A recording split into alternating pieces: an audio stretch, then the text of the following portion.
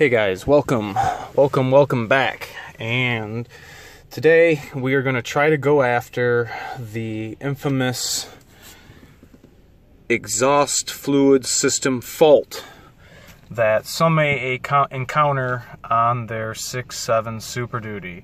This is what happens when you get outside of the fill strategy when filling DEF, or if you run out of DEF, it is going to limit your speed to 50 miles an hour and eventually make you only idle and then give you this fault in the instrument cluster.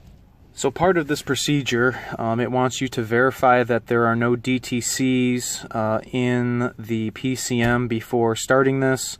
It says the exhaust fluid system procedure is carried out to clear the DPF system messages and allow the vehicle to exit the forced idle mode for the following messages: engine idle soon, exhaust fluid C manual, engine idled C manual, exhaust fluid system fault. And those are the two messages I am getting in this instrument cluster. So right now we're going to verify that we in fact have no DTCs. So we're going to do a quick key on, engine off self-test and see what we got. Okay, these are the DTCs from that knock sensor. We're going to go ahead and clear these out. So we have passcodes, clearing DTCs. Okay, now we're going to go, once that's completed, to our data logger. And we are going to access, I believe, the PCM PIDs.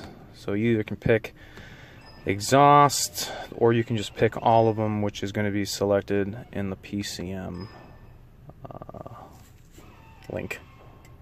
Okay, so it wants us to select ambient air temp, our EGTs, RPM, reductant, tank pressure, and tank PIDs. So let's go back to IDS and do just that. So we're going to clear all the ones that they have pre-selected. We want ambient air temp. We want our EGTs. Engine idled C manual is what it's saying right now.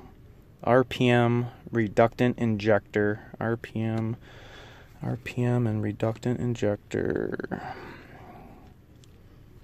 RPM, reductant injector, duty cycle, and tank pressure and tank temp. Tank pressure and tank temp. So now it's going to ask us a couple of questions. Verify that the EGT12 PID wide frame vehicles or EGT13 narrow frame, which is what I have, is less than 149 degrees. So let's look at our EGTs and see if we qualify for under 149 degrees. So here's our EGTs.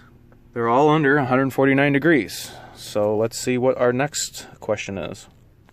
Okay, we want to verify that the ambient air temp PID and the reductant tank temp PID is greater than 23 degrees Fahrenheit. Reductant tank temp and ambient air temp, where you at? Right there, 60. So yes, we are above 23 degrees. So it says start the engine and increase the RPM to 15 to 2000 and monitor the EGT12 for wide frame pickup vehicles or EGT13 for narrow frame or cab chassis vehicles. And it wants us to increase that value until 194 degrees. And then it wants us to just let the engine idle. So we are going to do just that. We're going to monitor EGT13. So let's watch 1.3 for our narrow frame until it goes to 194. So here we go. Okay, going to get our RPM. Go up. Okay, I like that. And let's watch our 1.3 until we get to 194. Okay, still creeping. Okay, 1.3's getting up to almost 100. Okay, so quickly, we still got, you know, quite a way. We got 100 degrees more we got to go. So let's check out what our next step is. So once we are at idle, it says monitor the reductant tank pressure for an increase up to 72 psi.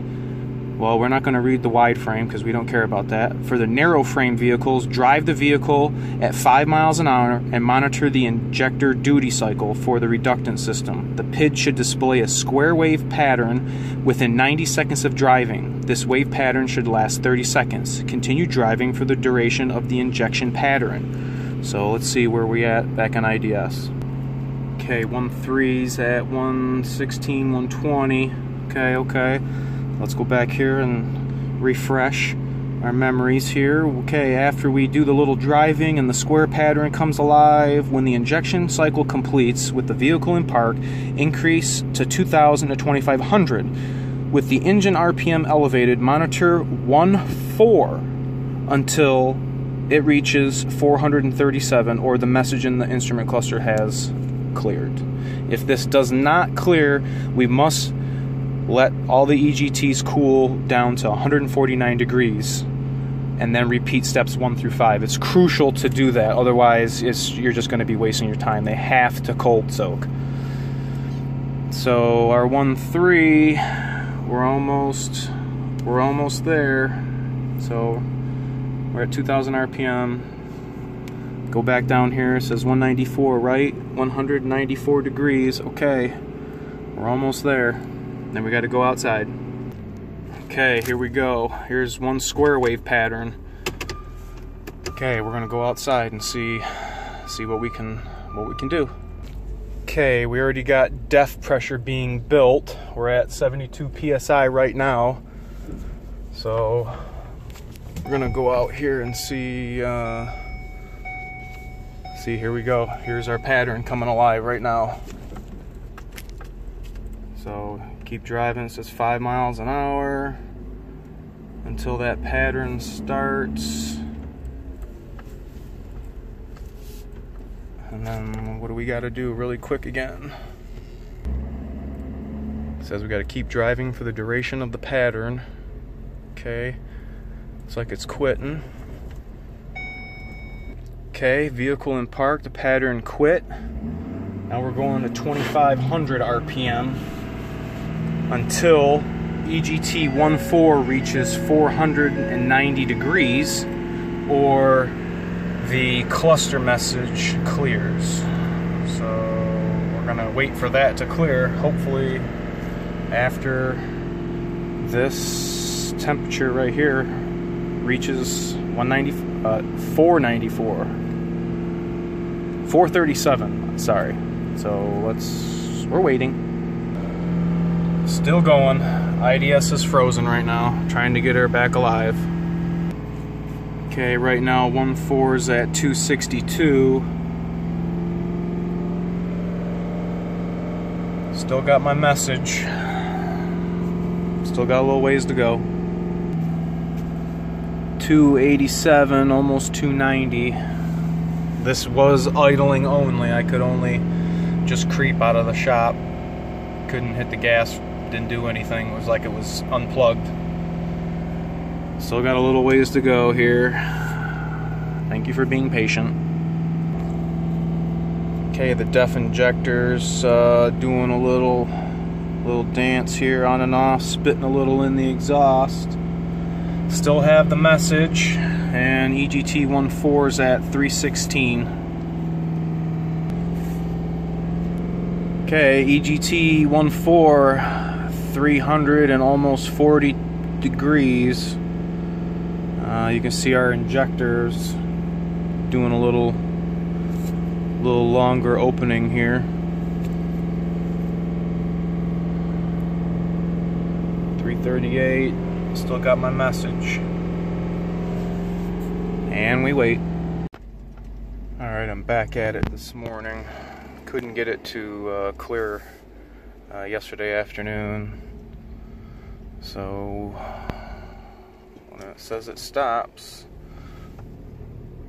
put the vehicle in park and raise the RPM to 2,500.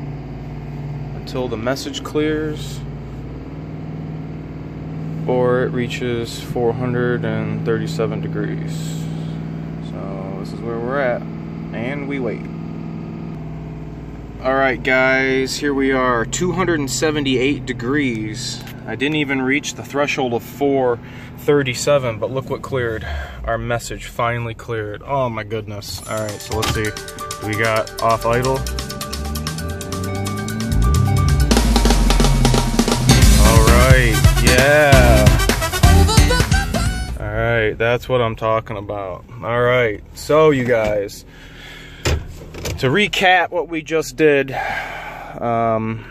if you ever have an instance where you have gotten outside of the strategy filled range when you add DEF, remember when you add DEF you got to fill the tank up all the way.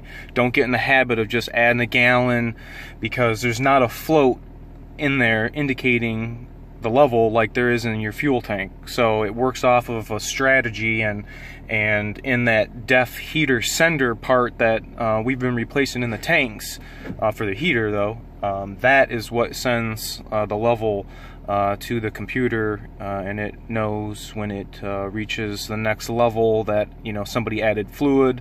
But if somebody adds a gallon and doesn't meet that next threshold, then it won't know that any has been filled. So then it gets to a point where it's going to limit your speed, and then eventually make you just idle.